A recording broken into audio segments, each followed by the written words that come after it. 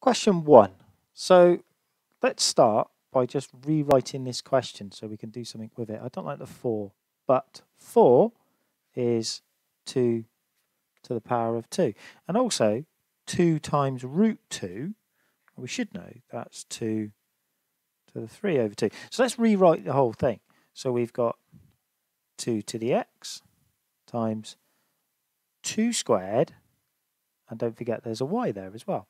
And then that equals, well, it's going to be minus because it's 1 over this.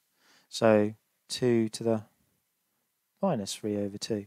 So just using our basic rules of indices, we should know that this, add this, equals this, because we're multiplying together here. So we can now write x plus 2y equals minus 3 over 2.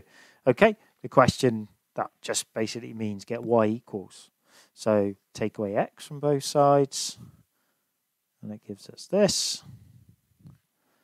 And then divide by 2. So y equals minus x over 2 minus 3 over 4.